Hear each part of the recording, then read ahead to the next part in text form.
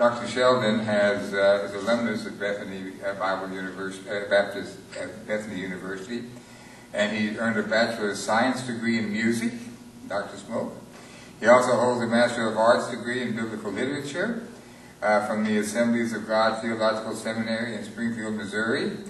He has a D.D. degree from Northwestern University, and he's studied on another doctor's degree. His career has been focused primarily on ministry within the Fellowship of the Assemblies of God, the organization of which he holds ministerial credentials. Licensed in 1969, ordained in 1979, he has served as minister of music, and his last church before he went to Bethany was a congregation in Oregon where he was a senior pastor for 28 years, and the church grew from 900 to over 1,300 during that period of time. He has served in education in many different areas. His beautiful wife is with him, his wife of 45 years, Margaret, and the father of 2 children and the proud grandfather of 3 granddaughters, a published author, a gifted speaker, a music enthusiast, and a wannabe golfer. Dr. Shelton comes to be with us to bring us our commencement address. And I have been told by other people that he is truly an outstanding speaker and a man who loves the Lord Jesus Christ. Please greet Dr. Shelton.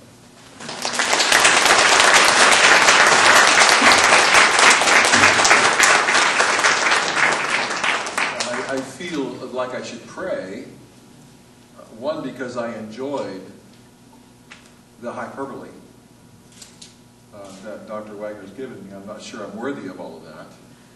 And 2, that I should pray that he said such lies about me. But indeed, I have enjoyed my brief acquaintance with your president.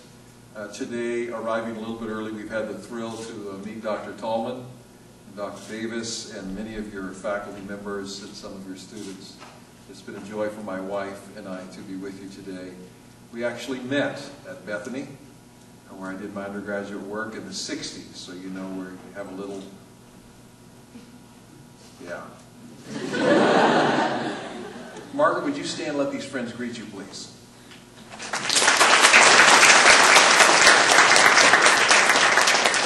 Administration, faculty, staff, members of the board of the school, parents, friends, and most importantly, the graduating class of 2011. I'm thrilled to be with you today. Each of our lives accentuate moments that we might call milestones, I suppose.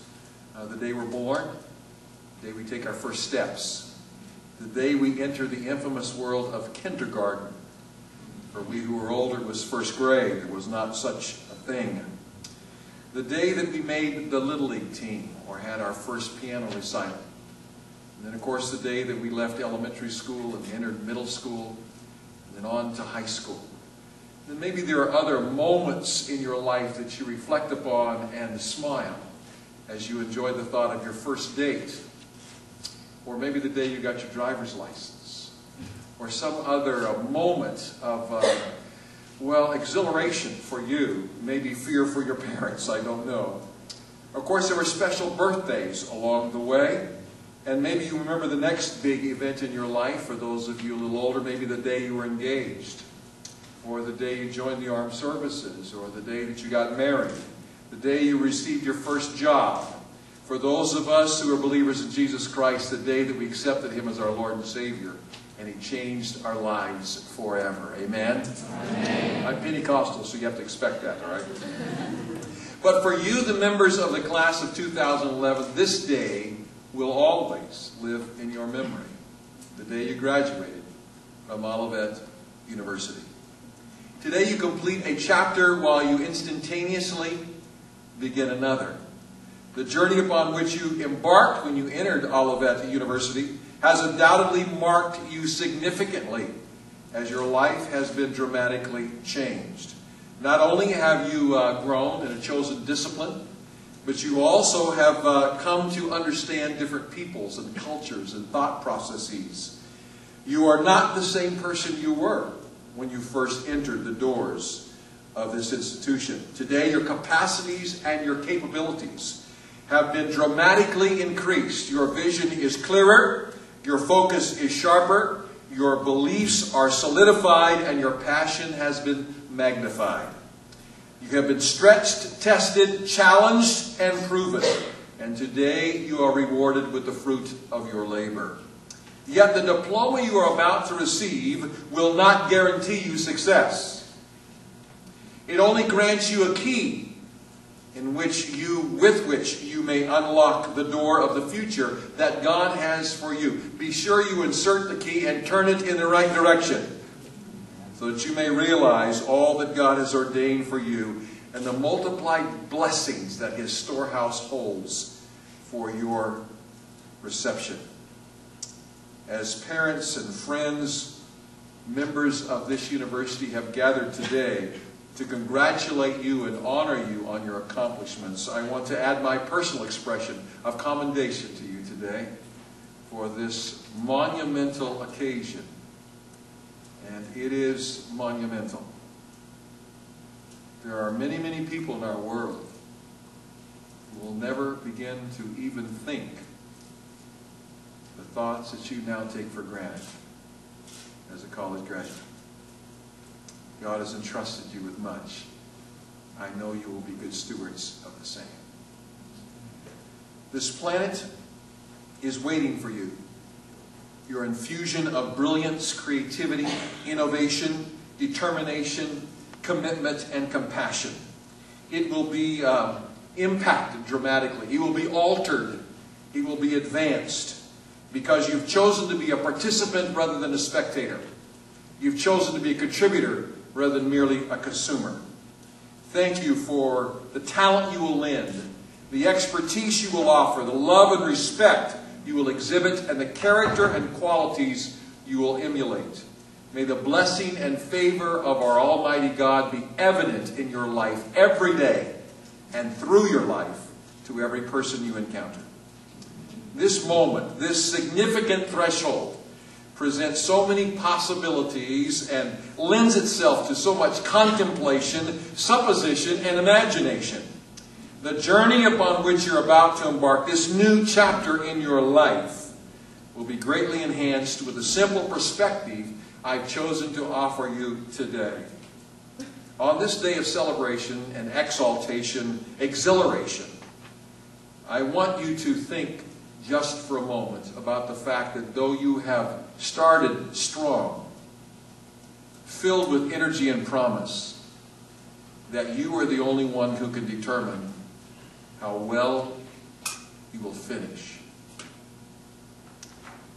Parenthetically, I insert this in my notes today without it being written. Some of the most impacting words that I have ever read in my entire life come to us from the Gospels. When on the cross, our Savior, amid the agony and pain, amid the mockery of the crowd, amid the perplexity of His disciples, said, "It is finished." I wonder how many human beings have been at the threshold of death and have been able to say, "It is finished." Most face the moment with regrets, desires to do something that was yet to be finished. But like the Apostle Paul, I challenge you to say, "I fought a good fight. I finished the course. I did it." When your life comes to that moment, may you too know you have finished well. It's to that idea I would like to draw your attention for a few moments before you receive the diploma. And thank you, because if they were receiving their diploma first, they wouldn't be listening to me at all. I know that, so I appreciate the sequence here. Let me tell you a personal experience, if I may, to set up a story. An experience from my youth. I was never a great athlete. I wanted to be an athlete. I dreamed of playing second base for the New York Yankees. And I played baseball every day, every waking hour of my existence. It was a problem for me because I started wearing glasses at the age of 4. I was farsighted and had a crossed left eye. God has intervened in my eye situation, for which I'm grateful. But it did create some problems for me.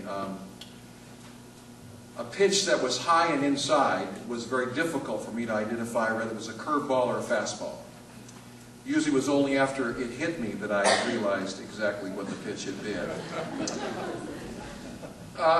I had to give up my dreams of playing professional baseball, and I played other sports in high school. I was never a great athlete, I have to admit that, but I was an average athlete, with baseball being my primary, desire. I'll just leave it. My senior year, I chose not to play sports because I bought a car my junior summer, and my father had a rule: you buy a car, you pay for it. And so I was working every day after school my senior year. I will tell you that had I to do it over again, I would have left the car and played sports my senior year. All of that to say, there was one sporting event that I entered my senior year, and I need to set the stage. You'll understand why I ended up there. It was in track and field, and that was not my gifting. I tried to be a pole vaulter my freshman year. I think I cleared a gum wrapper one time. I'm not sure. I was sitting in class, a science class if I remember right, and a girl walked down the aisle headed somewhere, and it was my nature to be somewhat sanguine and to be, well, at least to attempt to be humorous. I said something that I thought was funny, and the teacher thought it to be otherwise. Asked me to stay after class, and the retribution that was offered was my ability to choose the punishment I would receive. I was to write a 5,000-word essay or to run the mile in the final meet of the track season at the county meet. There had been several injuries in the team, and the coach, who was the teacher, desired to fill some empty slots. Well, being 17, I decided that running a mile was a lot easier than writing a 5,000-word essay. So I immediately chose and began to train with the track team. The day of the meet came, and I was ready. And as the gun sounded and I left the blocks, the rabbits immediately set the pace, but I was too smart to know that that was not what I needed to do. So hold your pace, they'll come back to you. By the third lap, I was leading and feeling very good about myself. This is not hard at all. As we began the fourth lap, things began to change rather dramatically. And my fellow runners were moving past me rather swiftly. And I was feeling like I'd been run over by a truck, to be really honest with you. I had been expended of all my energies, and I was struggling to stay afloat. There were 8 runners in that particular heat, and 2 of them dropped out. I beat 1. Finished 5th, but I finished. I was very grateful that I had finished. Although in that moment I probably thought, I think I should have written the essay.